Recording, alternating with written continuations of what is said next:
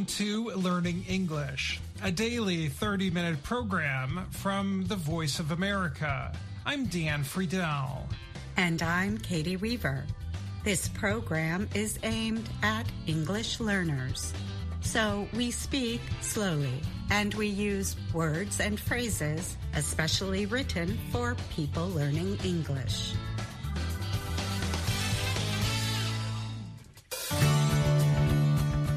Today on the show, John Russell has a story about China's dropping population. Dan Friedel brings us a story from the world of art. And Faith Perlow presents this week's Ask a Teacher. She talks about the differences and similarities between the words college and university. We close the show with an American story. Today, Mario Ritter Jr. brings us Chicken Little. But first, China announced recently that the country's mainland population fell by 2 million people in 2023. This drop is the second yearly decrease in population, adding to concerns about the country's future economic growth. The National Bureau of Statistics said the total number of people in China dropped by 2.08 million, or 0.15%, to 1.409 billion in 2023. The numbers are estimates based on studies and do not include Hong Kong and Macau. China does a full population count, or census, every 10 years. The number of deaths rose by 690,000 to 11.1 million, more than twice the increase recorded in 2022. Population experts said the aging of the population and COVID-19 outbreaks account for most of the rise. But the data also suggested important information about the number of births, which fell by 540,000, or 5.6%. The drop was smaller than the decreases of the past 3 years. Still, the decreasing birth rate suggests that the fertility rate is a long-term economic and societal problem for China. The lower fertility rate, together with people living longer because of better health care, means China is slowly growing older. Demographer Zhou Shijin, formerly of the Shanghai Academy of Social Sciences, estimated that the proportion of the population that is 65 or older could double to more than 30% by 2050. These population changes could slow economic growth over time. High childcare and education costs are pressing issues in family planning among married Chinese. Women are having fewer babies despite government incentives and the easing of its one-child policy in recent years. Other economic issues reduced interest in baby-making. Youth unemployment hit record highs, wages for many white-collar workers fell, and a crisis in the property sector, where more than 2/3 of household wealth is stored, grew worse. The data adds to concerns that the world's number 2 economy faces reduced growth due to fewer workers and buyers, as well as rising costs of care for old people and retirement payments. The state-run Chinese Academy of Sciences sees the retirement system running out of money by 2035. Zhu Guoping, a 57-year-old farmer in northwestern Gansu province, said his yearly income of about $2,779 leaves his family with little savings. He will receive a $22 monthly pension once he turns 60. The money is definitely not enough, Chu said. Maybe our children can provide us with some support in the future. Births in China have been dropping for many years as a result of the one-child policy that was in place from 1980 to 2015. In addition, the country saw fast urbanization during that time. Large populations moved from China's rural farms into cities where the costs of growing a family were higher. Other countries in the region also face long-term population problems. Japan's birth rate was 6.3 per 1,000 people in 2022, while South Korea's rate was 4.9. As we have observed again and again from other low-fertility countries, fertility decline is often very difficult to reverse, University of Michigan demographer Jo Yoon said. I'm John Russell.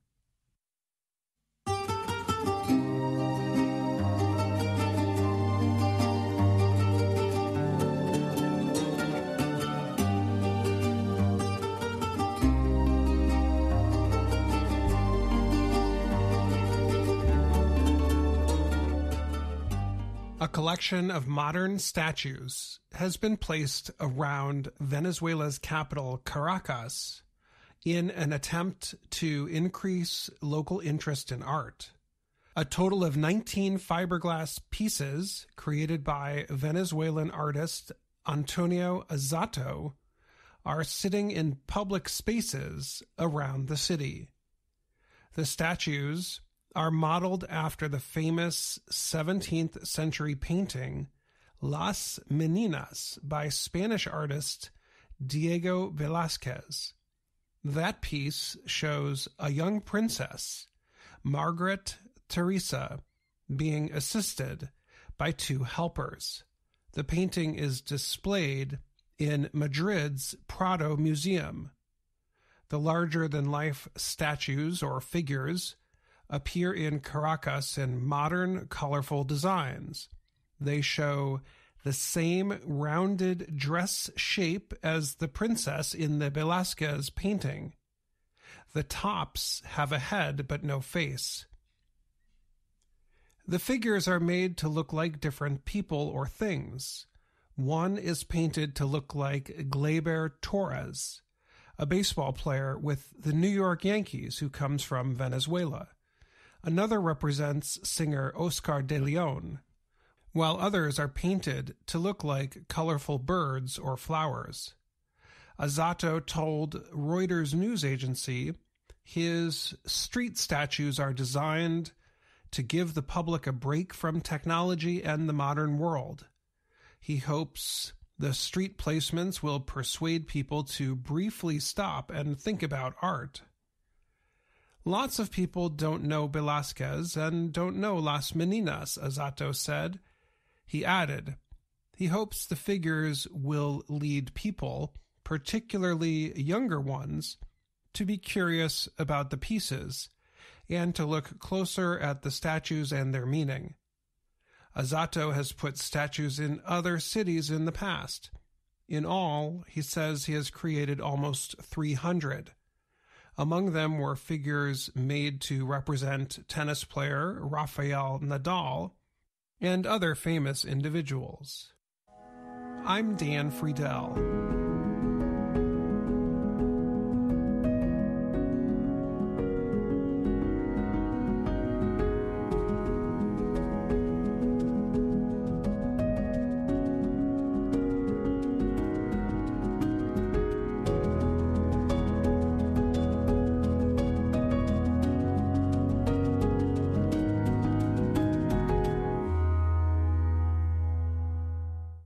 Hi there! This week on Ask a Teacher, we answer a question from Lee about the difference between the words university and college. Hello, teacher. I love this program. Would you mind explaining the difference between university and college? I often misunderstand these two nouns. Thanks, Lee. We are glad you love our programs, Lee, and thank you for writing to us. This is an important question, especially for international students who might want to apply to U.S. colleges and universities. Both places provide higher education, but their degree offerings, number of students, and costs differ. Let's start with university. Universities are large schools offering higher education. That includes undergraduate and graduate degree programs. Most faculty at universities are not only teachers, but also researchers.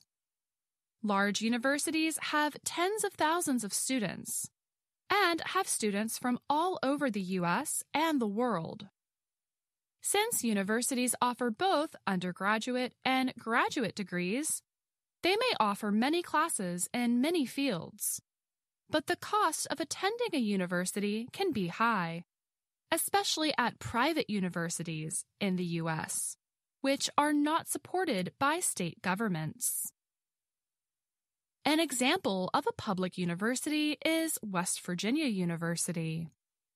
An example of a private university is Yale University in the state of Connecticut. Let's move on to college. College can also mean a school where students receive higher education. Many high school students are asked, "Where do you want to go to college?" The answer to this question could be a university, a community college, or even a trade school. We also refer to students in higher education as college students. When Liz was a college student, she took classes during the day and worked in a hotel at night. College is often used as a general word for a school offering education after high school. But college can have more specific meanings too. Colleges are smaller schools that focus on undergraduate programs. They include community colleges, private and liberal arts colleges, and even technical colleges and trade schools. Faculty at community colleges mainly teach and advise students, rather than do research. A college can also be a division within a university. For example, a university might have a College of Arts and Sciences, which gives bachelor's degrees. Colleges are smaller and have fewer students, hundreds to thousands of students, rather than tens of thousands of students. Because colleges, especially community colleges, serve a smaller population, they have fewer international students. Classes are also likely to be limited at colleges, especially at some community colleges. They might offer general education classes, career or technical degrees. Community colleges might offer some 4-year undergraduate degrees, but many offer 2-year programs. The aim might be for students to transfer to a 4-year school. Career or technical certificates permit students to immediately enter the workforce upon completing their classes. She went to a community college to study cooking, to get a job working in a restaurant.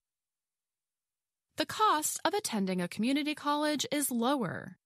The schools offer a low-cost way to gain college credits. However, private colleges and some technical schools may be just as costly as private universities. Please let us know if these explanations and examples have helped you, Lee. Do you have a question about American English? Send us an email at learningenglish@voanews.com. And that's Ask a Teacher. I'm Faith Perlow.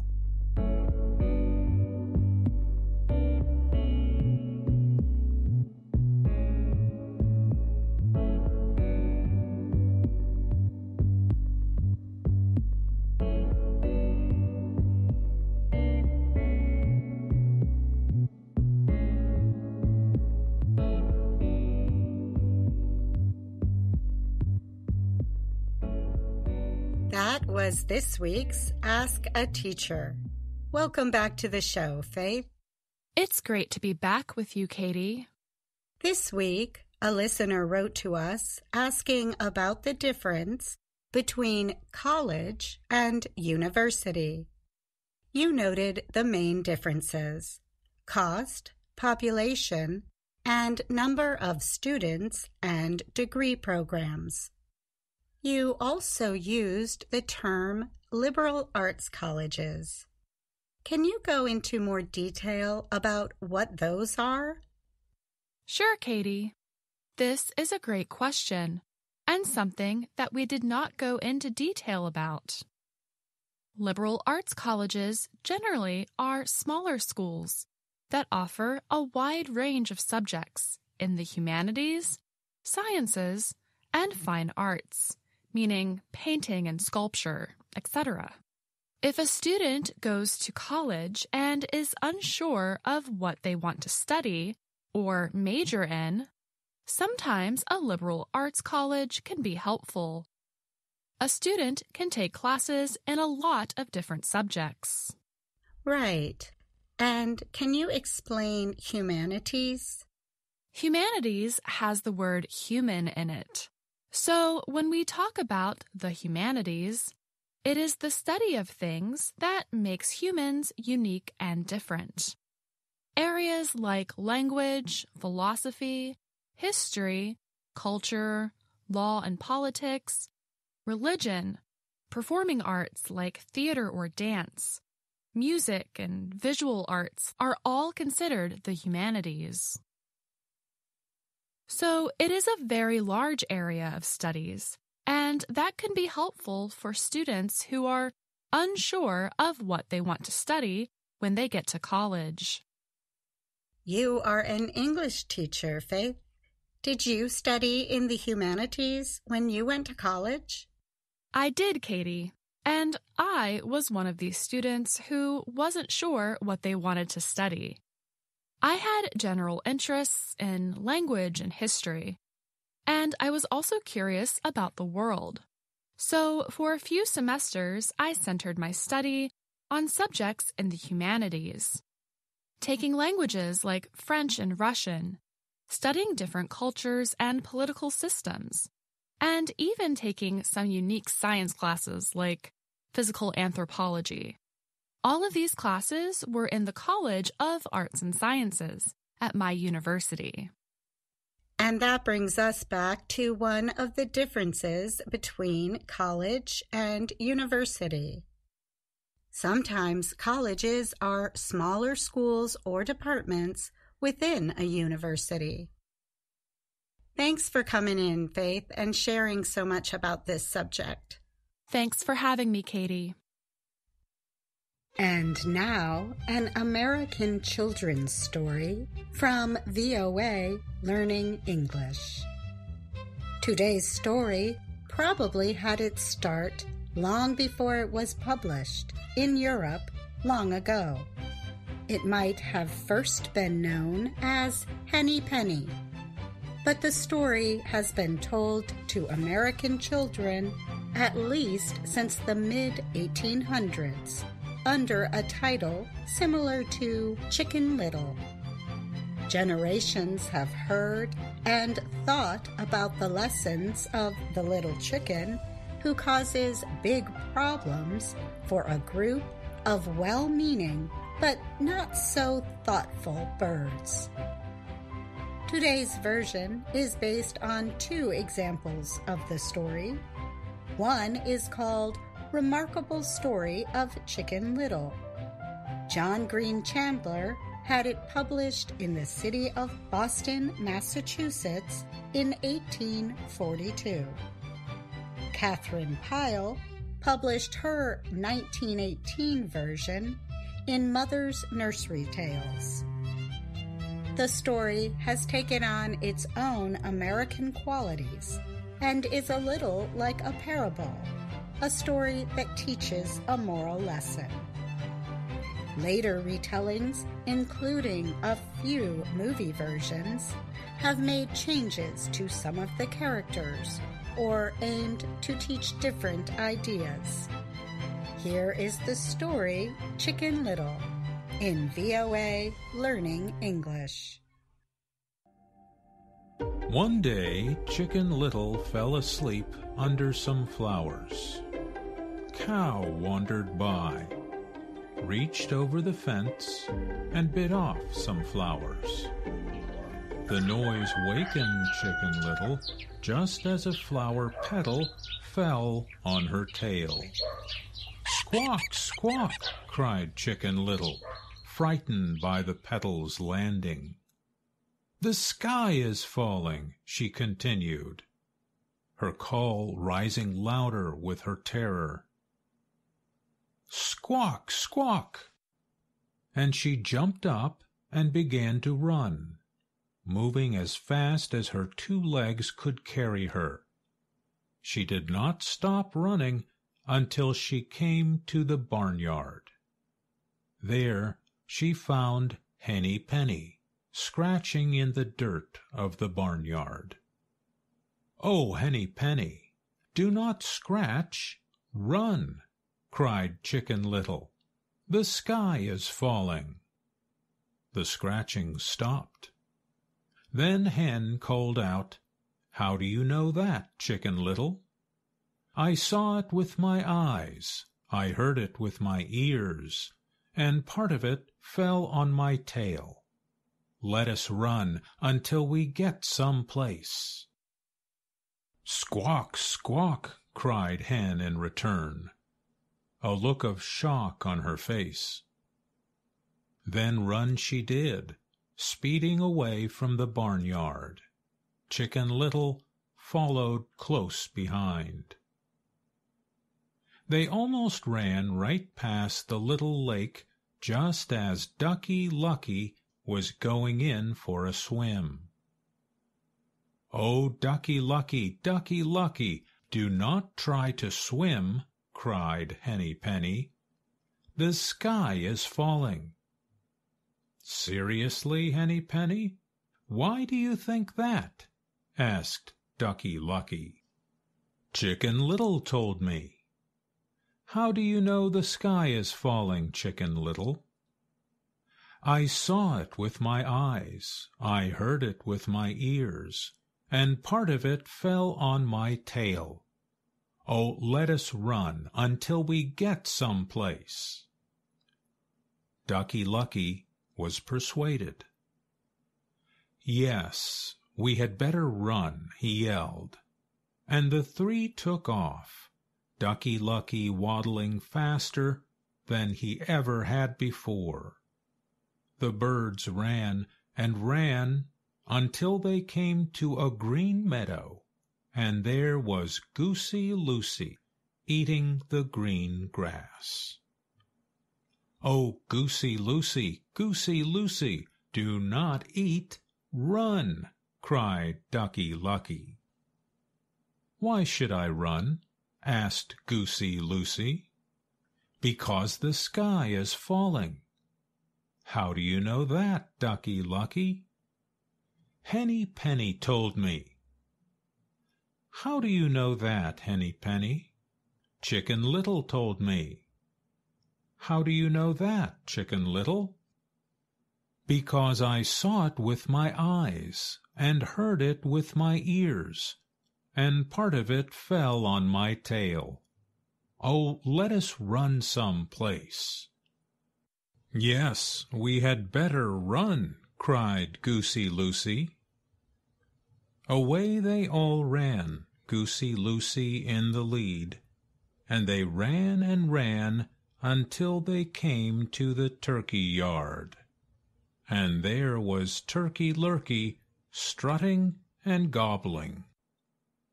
"Oh, Turkey Lurkey, do not strut," cried Goosey Lucy. "Why should I not strut?" asked Turkey Lurkey. "Because the sky is falling." "How do you know it is?" "Ducky Lucky told me." "How do you know, Ducky Lucky?" "Henny Penny told me." "How do you know, Henny Penny?" Chicken Little told me. Chicken Little, how do you know this for a fact? I could not help knowing. I saw it with my eyes. I heard it with my ears, and a part of it fell on my tail. Oh, let us run until we get some place. Yes, it would be best to run, said Turkey Lurkey.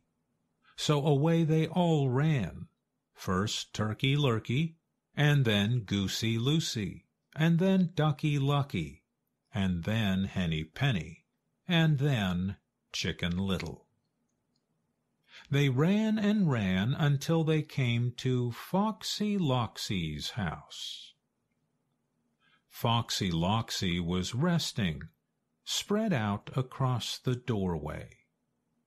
She kept yawning, opening her mouth wide so that all her sharp teeth showed. But her mouth snapped shut at the sudden arrival of the frightened birds.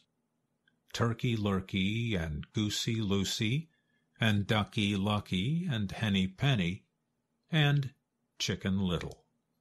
Her eyes softened and her ears stood up.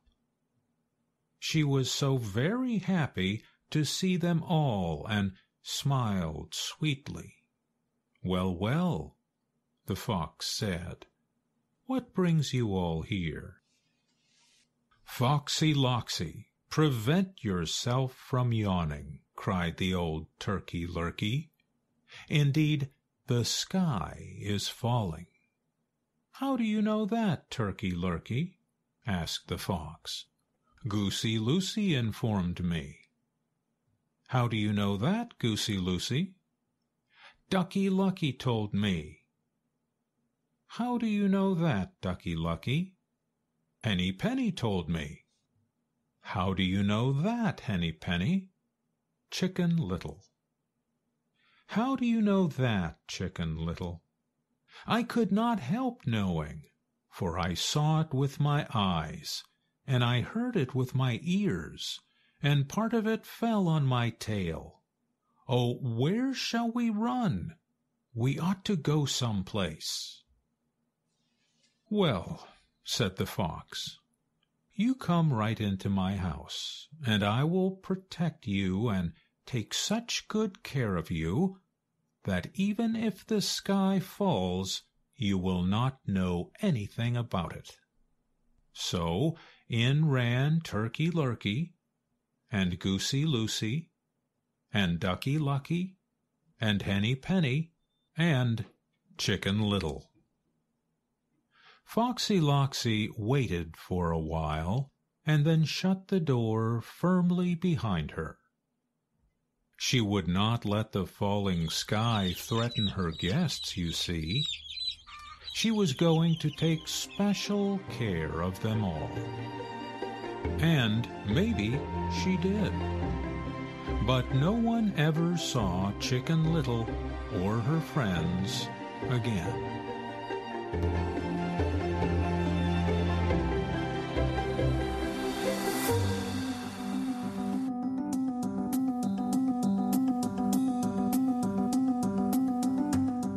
And that's all the time we have today. But we'll be back tomorrow with another Learning English program on the Voice of America. Thanks to Faith Perlow, Mario Ritter Jr., and John Russell. And, of course, thanks to you for listening. I'm Katie Weaver. And I'm Dan Friedel.